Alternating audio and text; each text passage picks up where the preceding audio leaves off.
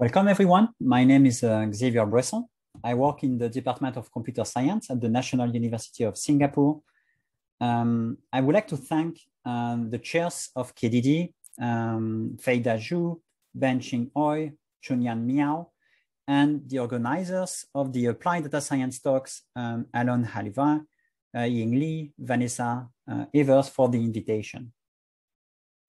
So today I'm going to talk about the traveling salesman problem and how to solve it using the transformer network. This is a joint work with Thomas Laurent from LMU. So this is the outline of my talk. I will give a brief history of TSP.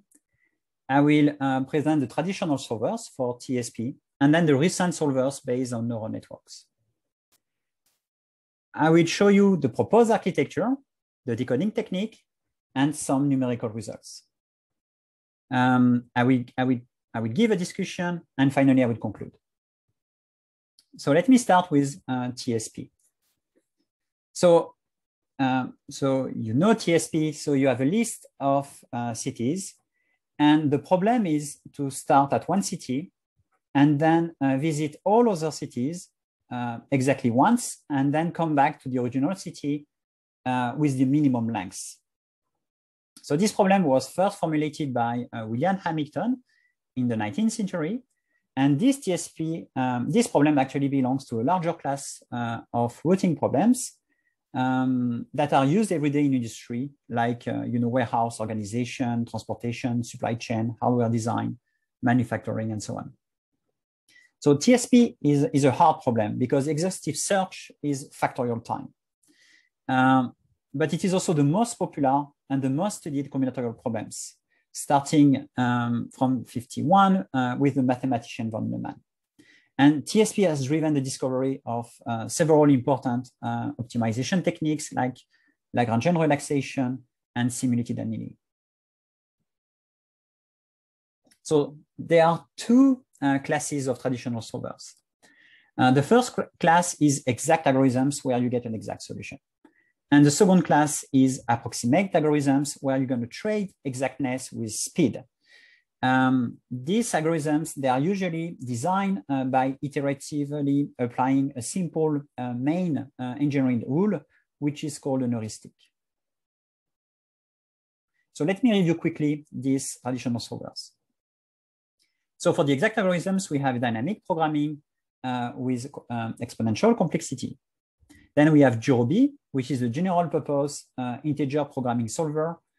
And then we have Concord, which is a specialized version of Jurobi for TSP. So Concord today is seen, as the fastest exact TSP solver in existence. So you can cast TSP as an integer linear programming problem as follows. And I'm going to give you some interpretation of this equation. So the first term, which is the linear term, is the length of the tour. The second term, which is a constraint, is basically means that each city is going to be connected with two other cities. And the last term is if you take a subset of the cities, like this one and the complementary, then the tour is going, so this subset are going to cut the tour by at least two edges. If they don't cut the tour by at least two edges, it means that the tour is disconnected and it is not a feasible solution. So integer linear programming problems are NP-hard because the space of optimization is binary. It's a non-convex set. It can only take, two values, 0 and 1. So what you do when you are in this situation is that you are going to relax to the closest convex set, which is the interval 0, 1. And then you get something popular, which is the linear programming problem, which can be generally formulated as follows. So you're going to have a set of solution, which is called a polytope. And then you are going to have, you know, the linear objective, and the x that you are going to decide is the one that is going to coincide, you know, with the polytope. So solving this problem can actually be done in quadratic complexity. The issue is that we don't know the S. So we don't know when we are going to violate the feasibility of the tour. So each time, so we are going to identify this S iteratively. And this makes the problem untractable. It's just impossible to track all the S. And it's also called, you know, cutting planes techniques. So each time you identify a S, you can add this constraint into the constraints. So what you do is that you add a new plane, so a new cut of the plane. So that's why you call that a cutting plane techniques. Another issue with linear programming is that you get a continuous solution between 0 and 1. So for example, for this edge, you may get, you know, the solution 0.51, and then you need to make a decision. Are you going to keep this edge in the solution or not? So this leads to a tree of possible solutions, and the branch and bound technique is a way to discard some part of the trees where you can prove that there is no solution.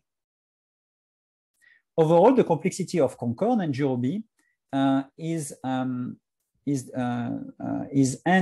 polynomial times the complexity Bn, which is the number of branches. So we don't know theoretically what is the Bn. So what we can do is that we can experimentally try to find out. So here you have in the x-axis the number of cities, and the y-axis is the time you need for Concord to solve the instance. The dark curve is Concord, and the blue curve is the approximation with the polynomial complexity, and the red curve is the approximation with the exponential complexity. So you see that for small number of cities, Concord behaves like a polynomial time algorithm, and then for a large number of cities, then Concord has an exponential time complexity. So for the approximate algorithms, the first one was Christophines algorithm. Then there are insertion algorithms like this illustration, where you are going to insert, you know, the farthest node to the partial tour, and so on until you get to a tour. Then you have the Google OR tools, which solves TSP and also a larger set of vehicle routing problems. And this use a set of heuristics. Another class of approximate algorithms is k-opt algorithms. So for these algorithms, you are going to replace two edges to reduce the tour length. Okay. So you can do it with two edges. You can also do it with three edges. This we call a tree-opt move.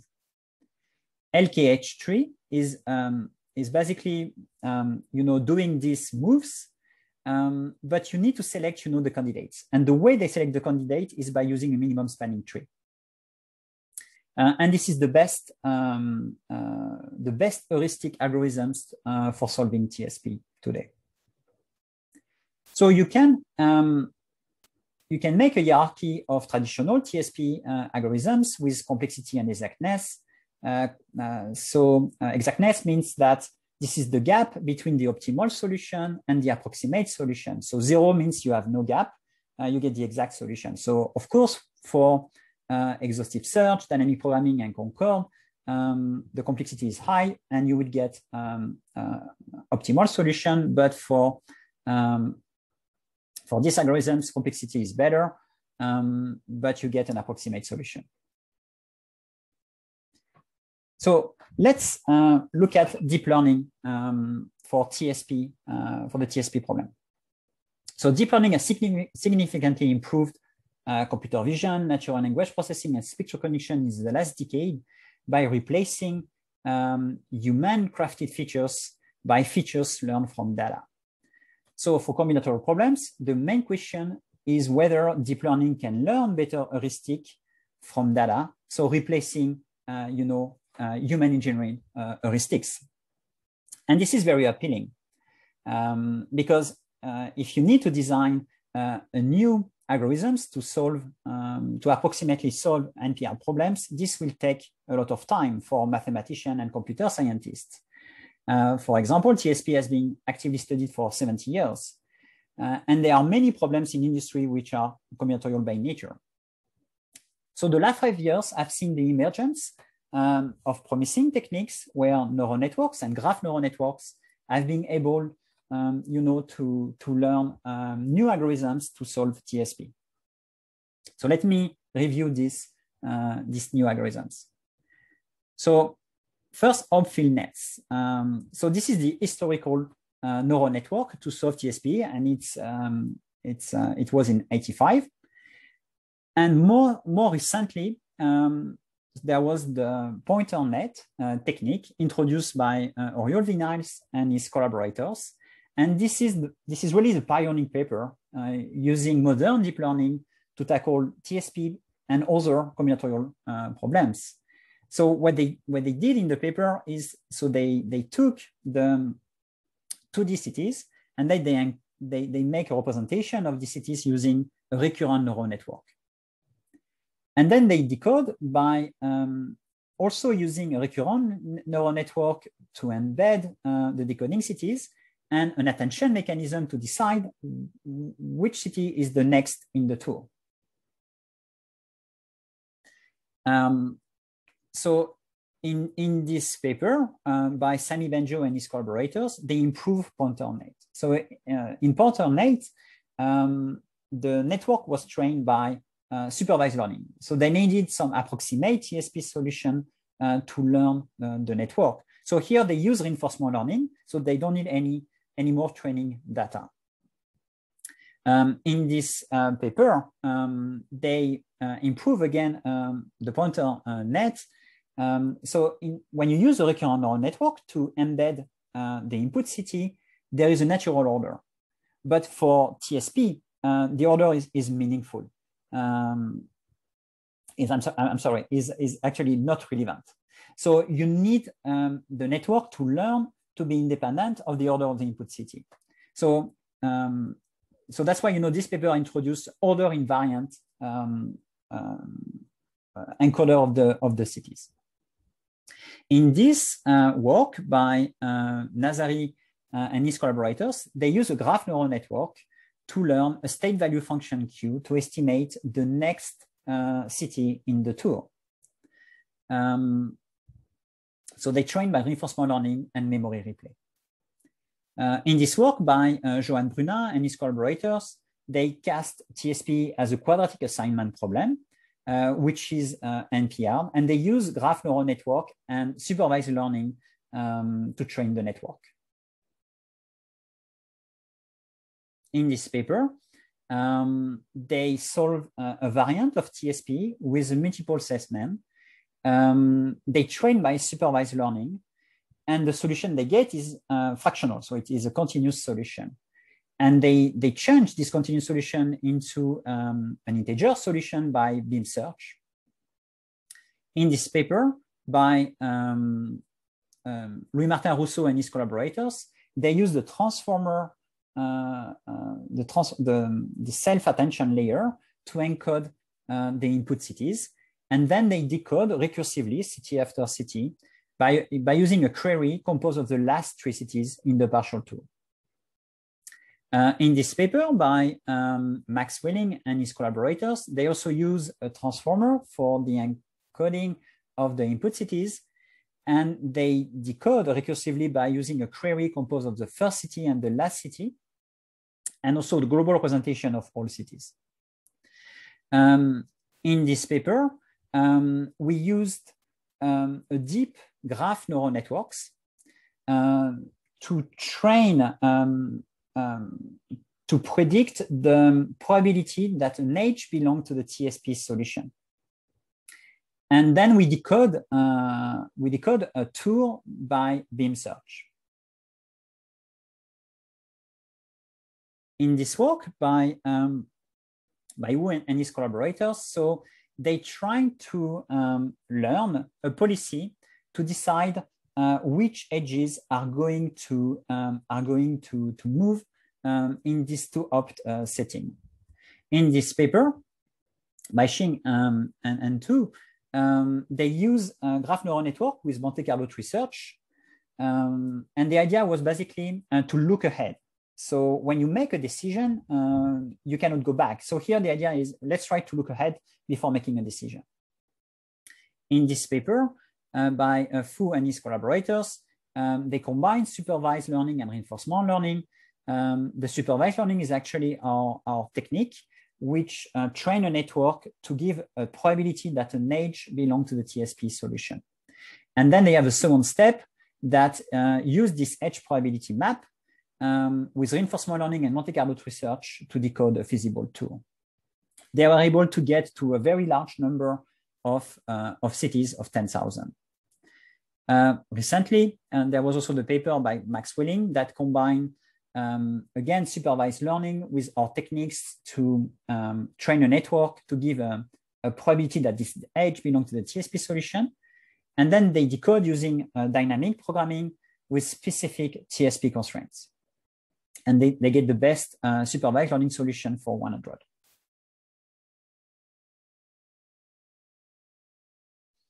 Okay, now let's introduce our proposed solution.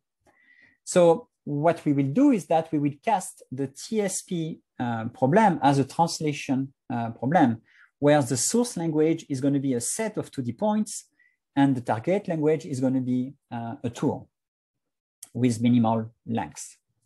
The motivation is quite natural. So in the recent years, transformers has been a powerful architecture, and we wanted to apply this architecture to combinatorial problems.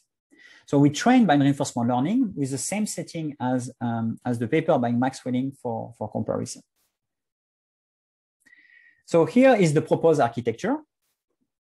It is composed of an encoder and a decoder, and I'm going to detail this architecture in the next slides. So here is the encoder.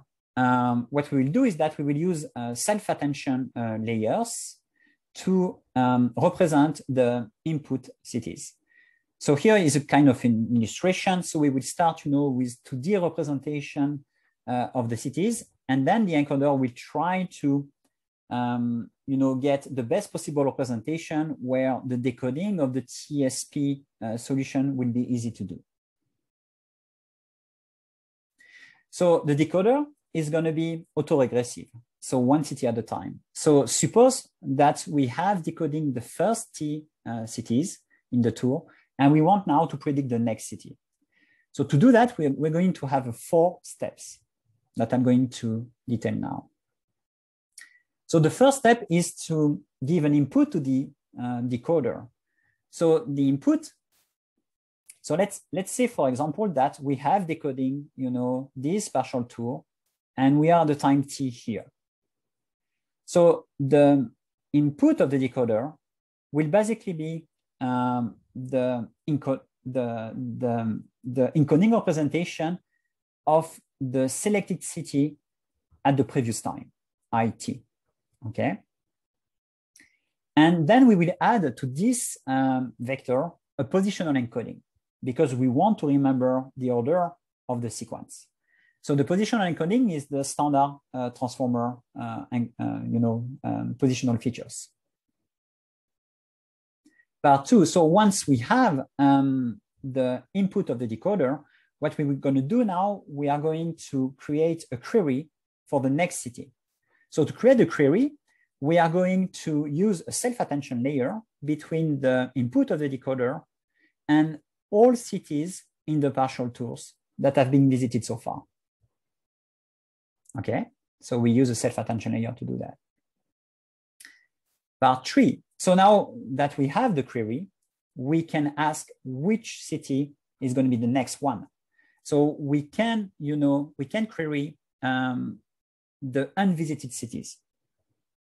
So we use for that a cross-attention layer between the query and the unvisited cities. And finally, the last step, instead of using multi-head attention, we are going to use a single head attention. because we are only interested to the next city. So we need a probability distribution over our next city. For this, we are using a single head attention layer. Once we have the distribution, the possible distribution over the next cities, we are going to sample this distribution. So we can use Bernoulli during training, and then during inference, we can use, for example, greedy. So let's compare transformer for NLP and transformer for TSP. So the order of the input sequence is very important for NLP. The order of the words in the sequence is a strong information. But this is not the case for TSP. The order of the city is not relevant. So we don't have any positional encoding for TSP. But of course, the order of the output sequence is very important. This is the solution that we are looking for.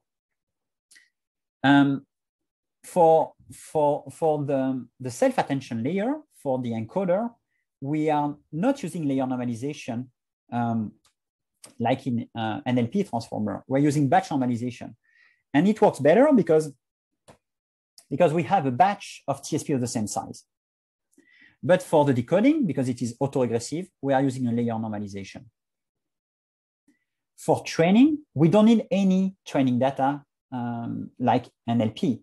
We can basically learn by reinforcement learning by using the length of the tour as the reward signal. And both transformer for NLP and TSP have quadratic complexity. So this is the number of CT square times the number of layers. So now let's compare with the most related architecture, which are the work of Max Welling and Louis-Martin Rousseau. So we use the same transformer encoder with batch normalization, but our decoding architecture is different. So our query uses all cities in the partial tour.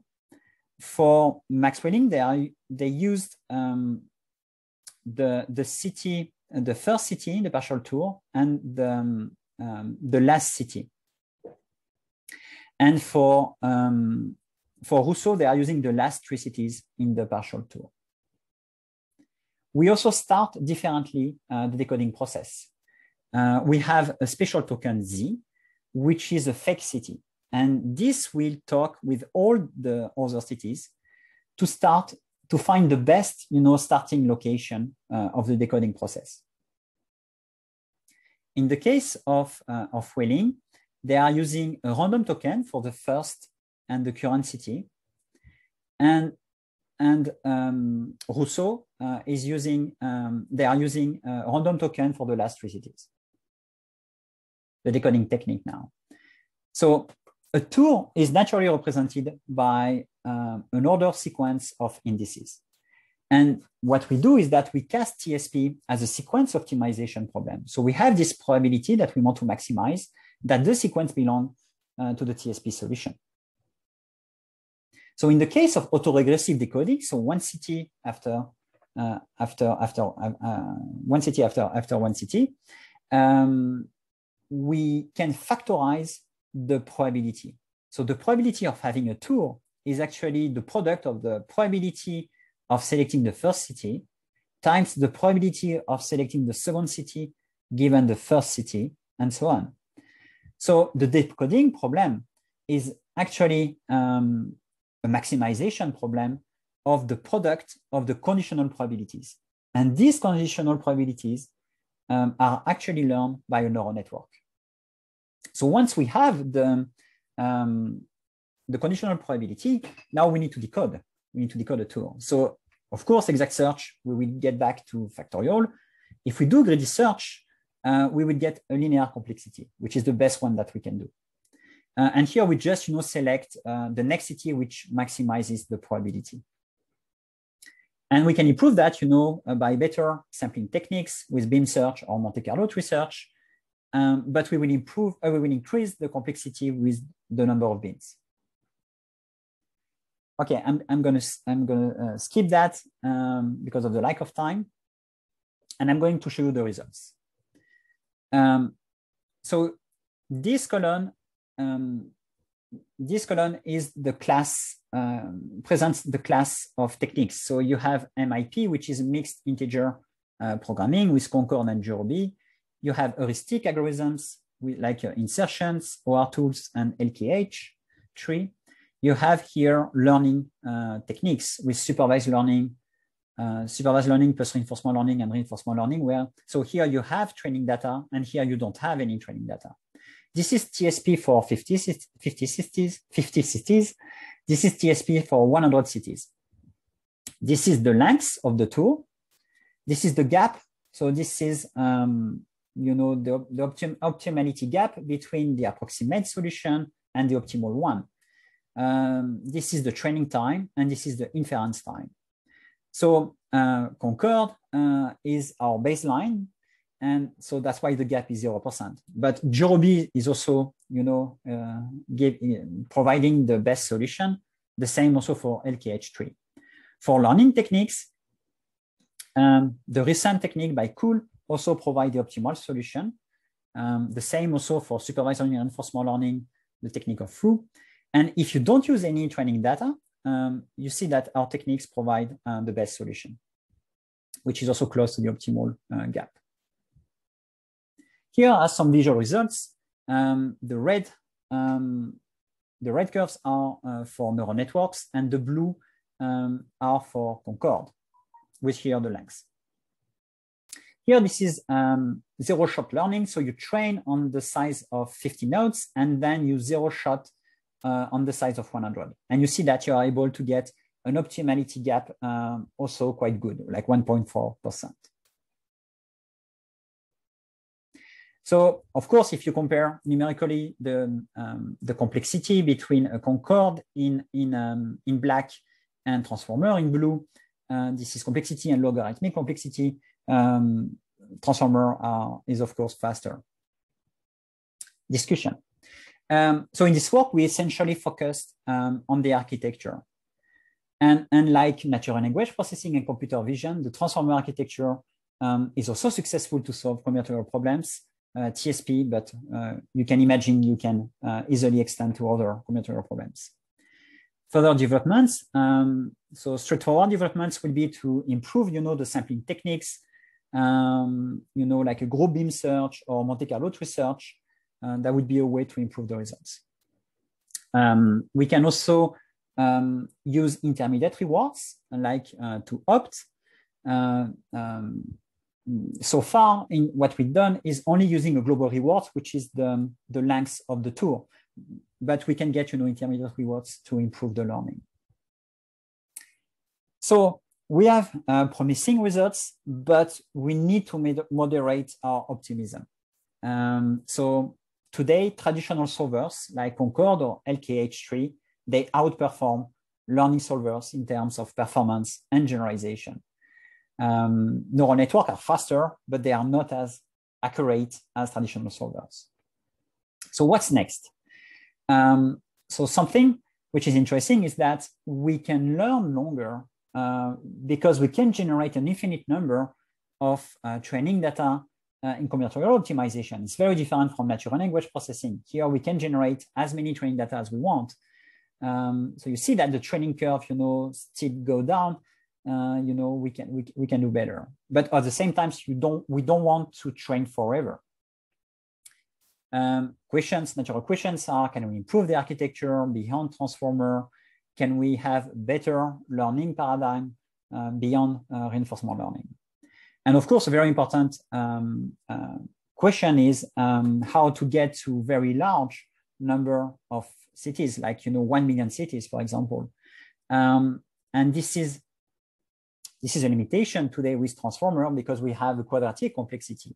So recent technique based on graph subsampling and merging look promising, you know, to scale up. We can also consider harder TSP problems.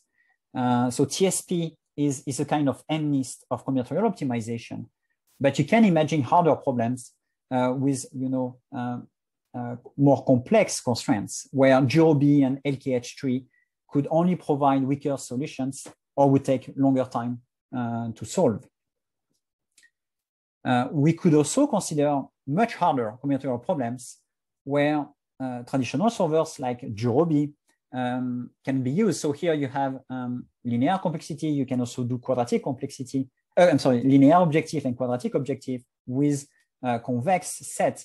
But with reinforcement learning, you would be able to do non-convex objective and non-linear constraints. That's something that you can do.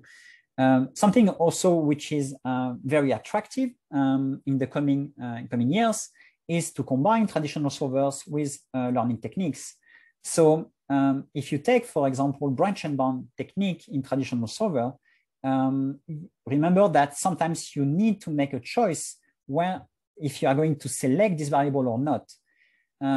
So today, to make this selection, it's a human engineering heuristic, for example, strong branching, which has a very high quality solution, but it takes a lot of time. So recently, Lodi and Nair and their collaborators, they decided to mimic this branching rule. So during training, it takes a lot of time, but at inference, it's just, very fast. So they were able to speed up, traditional solvers like this. So this is the idea. If you have traditional solvers and if you need to make a human engineering,